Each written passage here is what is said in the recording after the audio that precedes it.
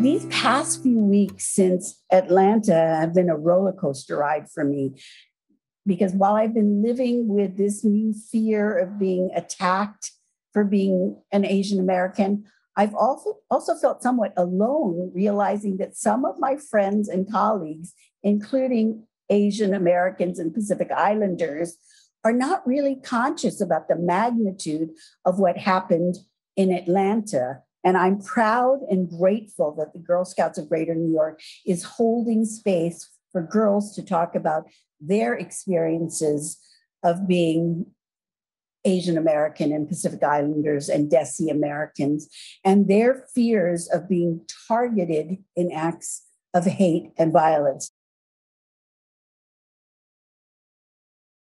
We've been hearing a lot about the increased reports of hate crimes against the Asian American Pacific Islander community. These have ranged from verbal attacks and shoving in our New York City streets to, as Patrice had mentioned, the shooting in Atlanta that took 8 lives, 6 of them being Asian women. So our question now is about safety. How safe do you feel? And how has hearing about the increased hate crimes made you feel in your own community? Personally, for me, I'm on a college campus. And so a lot of the times you do walk around alone. You don't have a car. You don't really drive yourself anywhere. And so the fact that you have to go around a lot, oftentimes by yourself, is something that I was never really aware of until these incidents all occurred. And then I was very aware that I was walking around at night or walking around by myself. And so now the way that I kind of approach it is to make sure that I do have someone with me, or to make sure that someone knows where I'm going. But I think that something that was also really helpful was the fact that friends here would also reach out and say, do you want to walk to this place together? We're going together, we can meet up. And the fact that other people are also really cognizant of the fact that safety is a big priority is something that I've also really valued since being here on campus.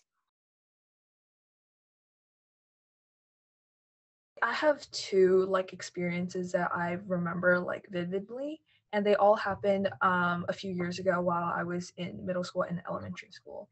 So the first one that happened was actually with one of my close friends, and it was after a test that we had, and I got it I think it was high 90s score, and she was she didn't get as a high score, and then she was just oh, you only got a good grade because you're Asian, because you're smart and you're Asian. And it was just really at the time I didn't feel like it was racism. I sort of took it almost as a compliment. But now looking back, it's why would my race have anything to do with my accomplishments?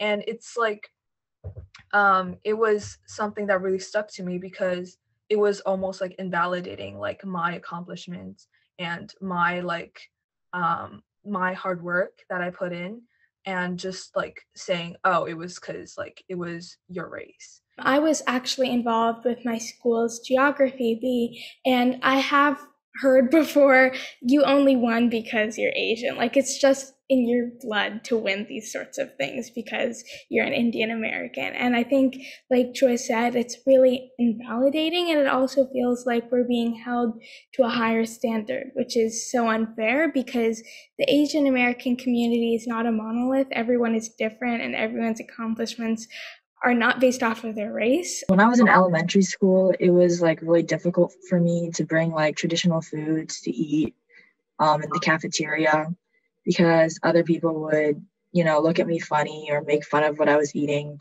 So over time, I would just buy lunch from the cafeteria because I was afraid that other people would judge me and think of me as a weird person because I was eating food that my culture and my people eat. I remember when we were little, we'd play hand games and handshakes, and there'd always be this one where you say Chinese, Japanese, Indian, chief, and people would pull back their eyes and slant them differently based off of the certain race. And whenever I was little, I was this is weird. I know my eyes are different than maybe my white classmates and things like that, and I didn't know what to say, how to react, things like that. And now when I look back on it, it was definitely one of the first forms of casual racism that I ever experienced. And never knew how to stand up for it. What I learned about the model minority myth has really made me question, I guess, my own identity and what I've heard all my life, because really it was the government sort of especially during the Cold War, when they wanted to present America as a very multicultural society where people could achieve the American dream. Unfortunately, Asian American communities were really taken advantage of and presented to the world as, look, they're model minorities, they're proof of the American dream. And I think that unfortunately that idea has been really ingrained into our society. And so it makes me wonder, looking back on it, when, like Joy said, when I would get a high test score or something, when people had the reaction of course you got a high test score, instead of, oh, wow, you got a high test score or something like that.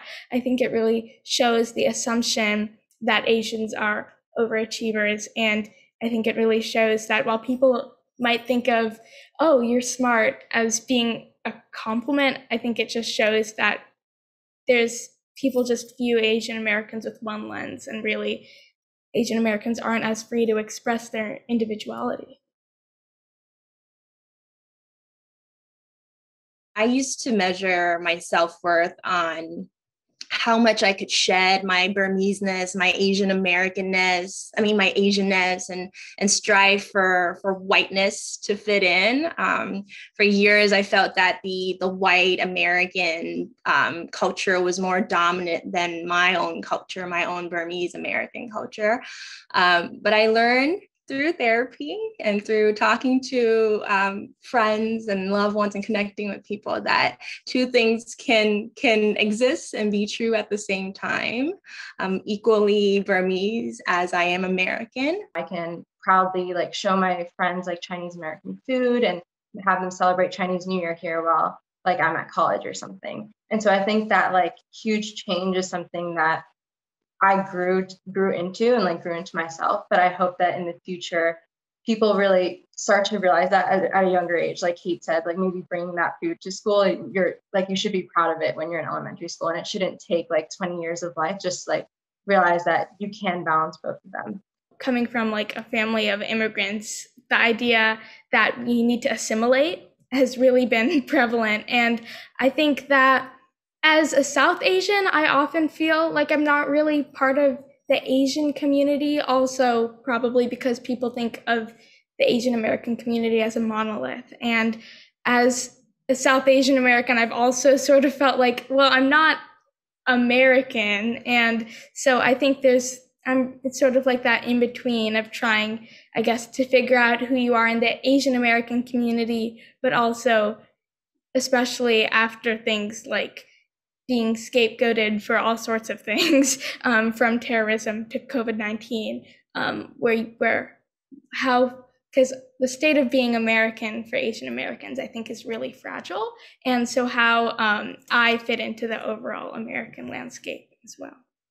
And you're right. This whole AA, I think we talked about yesterday about even the acronym of AAPI and just being inclusive of 48 countries in Asia. It's just so many cultures. I'm from Burma. We have over 128 ethnic groups in Burma speaking different languages. It's to put all of that as an Asian American AAPI bubble, it's limiting, but it does unite us. And here we are talking about it. So. What are some ways that our community members can step up as allies for their AAPI friends? Definitely fixing our curriculum in schools is already a really important step, because I know even in my world history and US history classes, topics surrounding Asian Americans is always something more thought of as an afterthought rather than something that's actually really important. Because I remember for my AP US history class, we spent maybe 5 minutes on the Chinese Exclusion Act, and there was one page in the textbook about the internment camps that the government had put Japanese Americans in during World War II. And I just remember feeling very invalidated, because there's so many struggles that Asian Americans have faced throughout like our entire US history. Although it hasn't been a long history, it's still significant. And I feel like definitely talking about these sort of things is really important and is a really important first step to educate our future generations. Something that I know I've been asked a lot over the past few months at this point is, the rise in anti-Asian sentiment. Where did it come from? But, we know that it's definitely not new. As you'd mentioned, the Chinese Exclusion Act, that was in the 1880s, right? It's something that's existed in our history, but it's not something that's talked about widely. And like you're saying, if it's something that's spoken about, we can, again, learn what happened then and, grow from there. Up until this point, people really haven't recognized the fact that racism against Asians really is a problem. And I think that at least in my community at my school, I know that I was one of the moderators for a town hall we had on hate against AAPI communities. And I think hearing other people's experiences, other Asians' experiences with racism, although it's awful, I think knowing that we aren't alone in our experiences, and I think it really made an impact on my school as they saw that this was actually a really big problem. And so I think that obviously it's an issue we need to solve. And I think that hearing other people's experiences, sort of taking us out of our isolation that we might have been feeling from like our fear and possibly pain from past experiences, hearing other people's experiences has been really healing. Culturally and historically, AAPIs have kept silent and just soldiered on, so that the hate and discrimination that we've experienced as a community has often been invisible because we have not spoken about it.